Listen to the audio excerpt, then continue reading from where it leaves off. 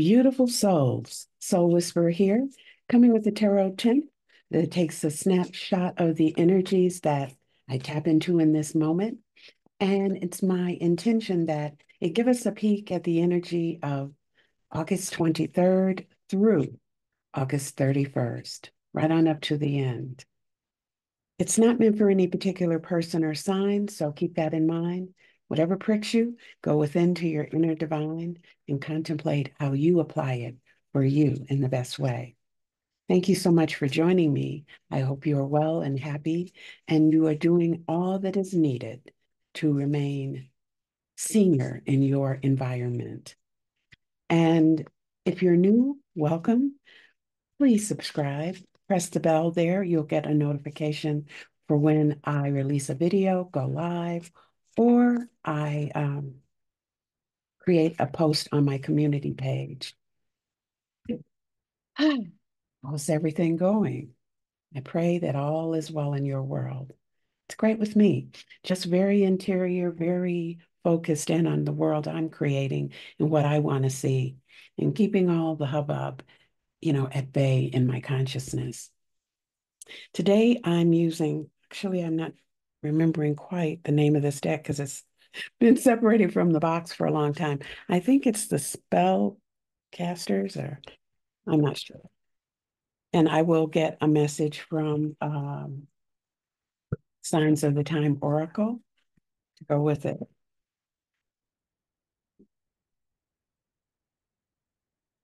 Spirit Posse, seeking a message for the gathered for the Tarot Temp for August 23rd through the 31st. Paint a picture of the energy we might meet at this time and what are our best steps to moving through that period of time in the smoothest, most easy way. Give us the message most in need of being expressed, one that encourages, supports, guides, directs, helps, motivates, even gives caution if we need it. The best message for these ones at this time for that time, and do so clearly that I may deliver it that way. And make me an instrument of thy peace, thy truth, thy joy, and thy love. Now, now, now, now, and now. Oh, yes. And so it is.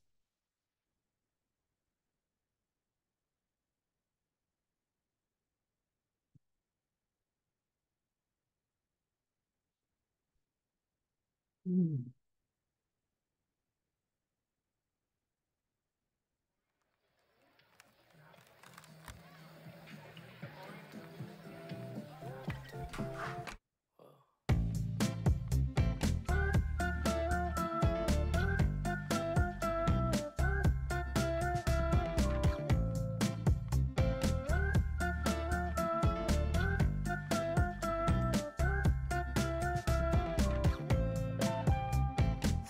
Into the place, a spot you from a race. My heart, it started racing.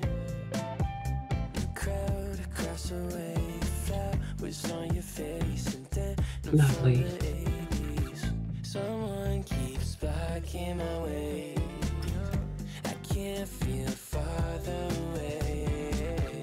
Wait on a moment to say that I want you. You know that I want you.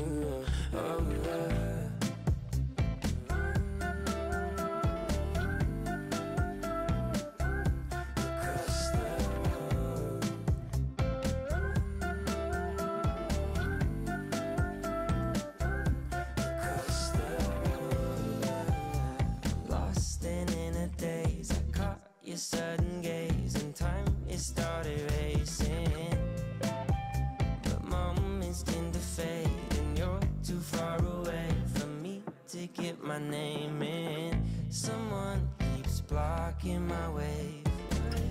I can't feel further away. Wait on a moment to say that I want you. You know that I want you.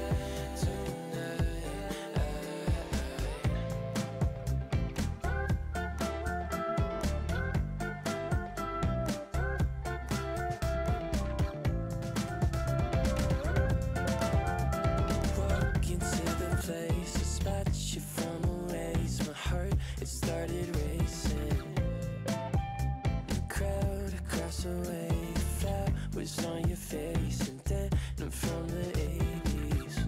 Someone keeps blocking my way. I can't feel farther away. Wait on a moment to say that I want you. You know that I want you.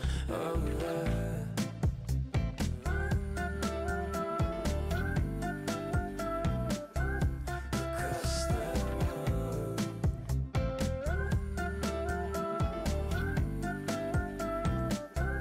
Across the road.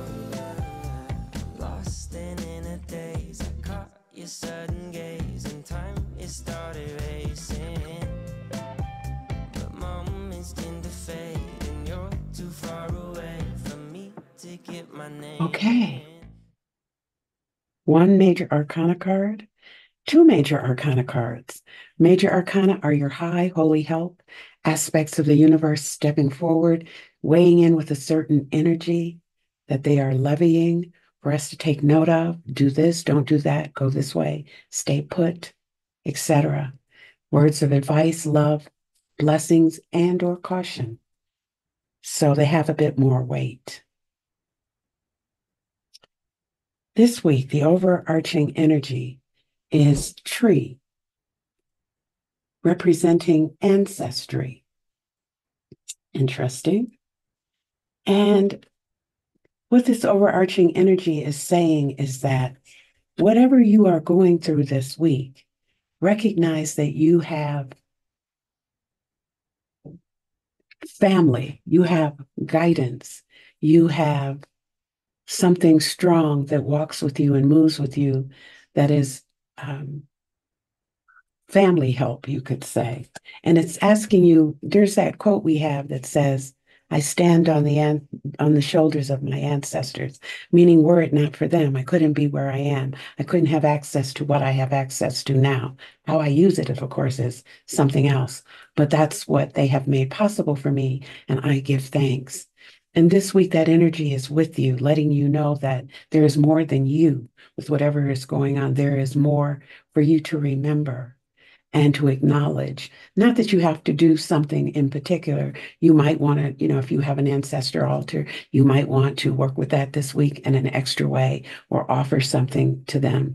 But it's not required. It's an acknowledgement that you are not left without.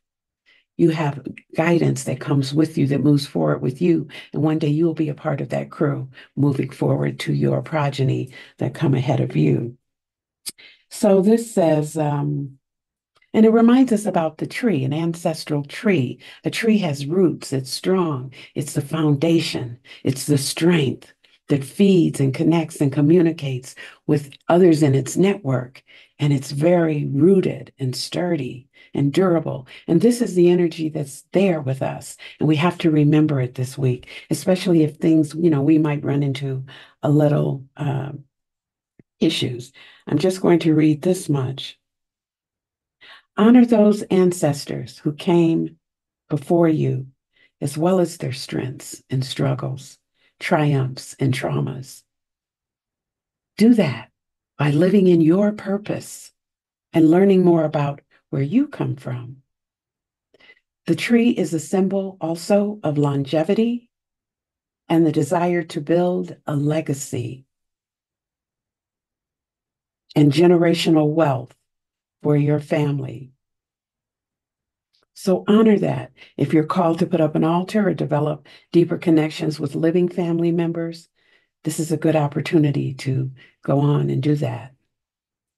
It also could indicate a family or legacy related matter that needs your attention, possibly involving property, inheritances, or uncovering a truth from the past. You may be the one who has been assigned the task of breaking generational curses. Wow. Interesting energy to just come forth at this time. Well, alrighty then. I see cards in here this week that remind us about staying in balance. And the undergirding energy is one of these. This is the energy of the Two of Swords. And it's about being in balance in your mind. It's about taking a beat before you choose to act or do something. You can see this being is ready to act. But again, she's pausing before she actually climbs up on that boulder to take off.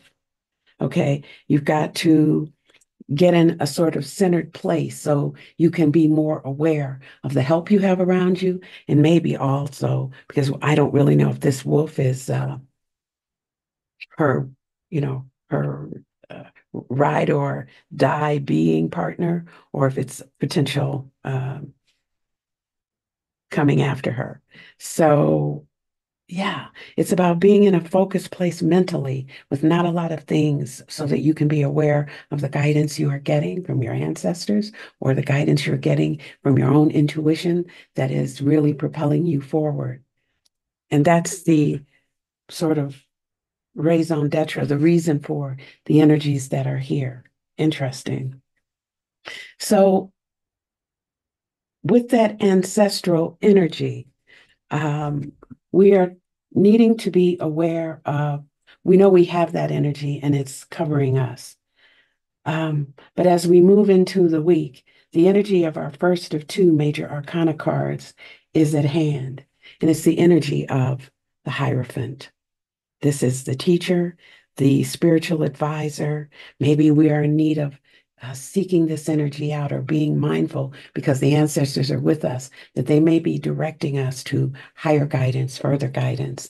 And so the Hierophant represents that wisdom, that exoteric knowledge about keeping the traditions and keeping the ways that we have, you know, used to stay guided, to stay connected to an awareness that there's something greater than us. And this is a symbolic representation of that. This can be a teacher in the world for you, or maybe a friend or family member who has a lot of spiritual power and wisdom. So this energy is there, and it could be that it is working in sync with your ancestors who are just there in the mix, wanting the best for you. And you need to honor that. And one way may be to, like I say, make an altar if you don't have one. But with the Hierophant energy, it may be asking you to seek out higher guidance in the form of a spiritual advisor, or to read a holy book, or to really get into the depths of yourself in search of higher spiritual guidance and wisdom. Potential challenges or obstacles that may arise is represented here by the Knight of Swords, the Lightning Knight, as I call him. Always quick to move, always going to act first and think later. That's why this undergirding energy is reminding us you've got to be in balance. You've got to not make a choice or act if you aren't aware of, you don't want to act on impulse. And this is saying that there may be that push this week that wants us to, like I say, act now, think later. And sometimes it's a good energy, an okay energy, because sometimes that energy is all about, you know, seeing something and moving out there and taking care of it before it can, really, most people aren't seeing it, but this being is. This could also represent a person that you might have in your world or run into this week who has this energy of being pushy and rushing forward and rushing you forward. So being mindful that you don't want to let that energy get in the way. And you won't if you're acting out of a place of, pause and then decide. And you're acting out of a place where you are being guided by higher wisdom than this energy, a divine wisdom, a spiritual wisdom represented by the Hierophant.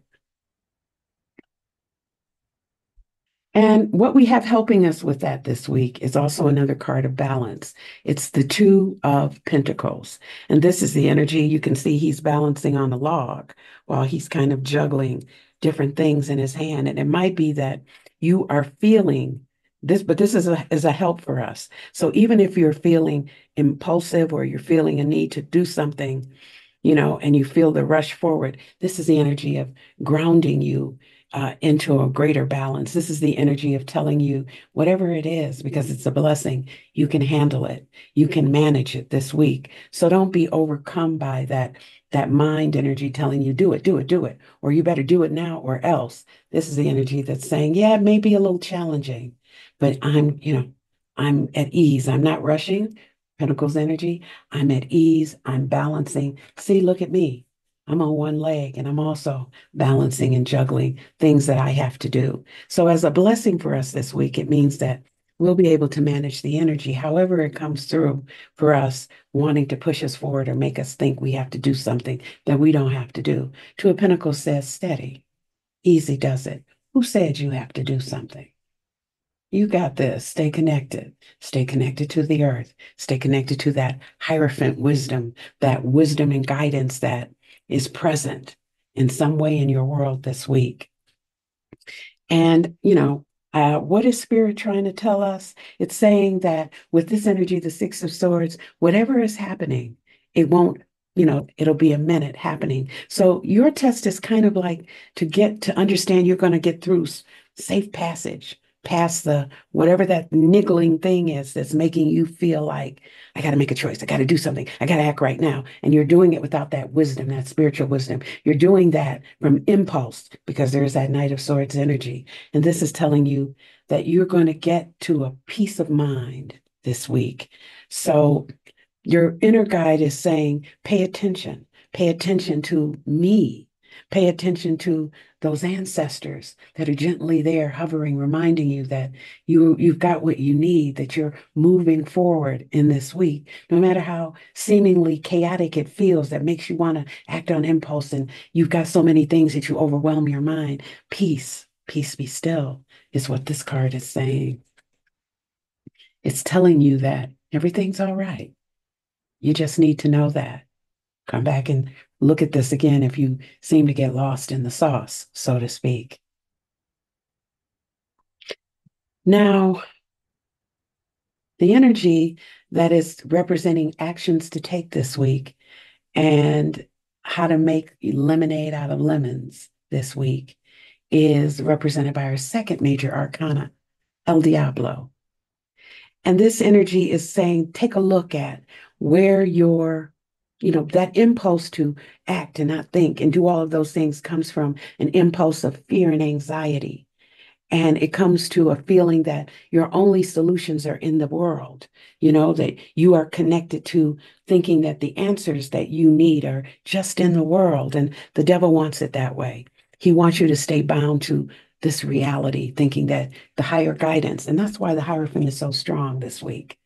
This is spiritual power that you have at your hand in the form of a person or some, like I say, holy book or something that you can turn to because the devil wants you to think you don't really have it. Everything, your solutions are here. Figure it out from the mundane. Figure it out here. Stay bounded to a notion and an idea that there's nothing more but what's in front of you. These are your cynics. These are your people who are, deciding that, believing in something higher and greater may be just foolishness. So what you do this week is you look at those temptations that you might have to fall into fear, fall into old habit patterns, fall into behaviors that are, not elevating. If you tend to want to turn to and take a little bubbly, because you feel impressed, this is the impulse of the devil doing that. So you are to suddenly be aware this energy is looming and remember that you've got to find balance in this energy to know you'll get through to cooler waters. Remember, you have the help on the outside and you have the help with you. So the devil doesn't stand a chance because you're going to catch yourself in whatever your habitual rhythms and routines are to keep you tethered to thinking the answers for you are here. If only I can get this interview, or if only I can, do this, then she or he will call me, or whatever it is that's got you troubled this week. The devil likes it like that, and he keeps his foot on your neck so you won't remember. So this week you are being reminded to, when you feel that impulse, snap to, wake up. Know that this is a temporary moment we are going through. We're about to end this month. We're about to go into something new and something more for ourselves to the degree that we keep our mind in balance, to the degree that we don't take action and rush out and do things. We take that pause, we take that beat. We know that we're grounded because we say so, we acknowledge it. We can get through whatever seems to be wanting us to think there's too much. There's too much. And we got all kinds of outer and inner help to help us get through. So, what do you think? Sounds like there'll be a little pressure this week. A little, what do they say? You've got an angel, on this shoulder and the devil on the other shoulder. I don't know which one is which. And there you go. This is the spiritual representation of the divine in the world. And this is the world telling you that there is no God. All right. You know better. It's just a momentary thing you fall into, but you're going to get to that promised land. All righty. That's the message. May it bless you. May you be able and willing to use it. May it be as food for thought and a little light and inspiration on the way. And my friends, remember always to keep your thoughts high. Keep your emotions in check. Stay in balance. Stay in peace. Remember the things that matter. You align with the divine in you, and you understand that you are one with it, and everything is an expression of it. Everything is here about lessons for you and I to learn and to know and to remember. And we get all kinds of help on the outer, such as the Hierophant, and on the inner, such as the divine. So our connection and those symbolic connection comes from our ancestors this week. We're part of that oneness of the one. And until I see you, take good care. We're doing it. We're moving forward and we shall continue. And may we all be part and parcel of creating that world we're looking for. The one, as Reverend Dr. Michael Bernard Beckwith says, that works for everyone. I'm in on it. How about you? See you in the next one. But for now, goodbye, my friends. Goodbye.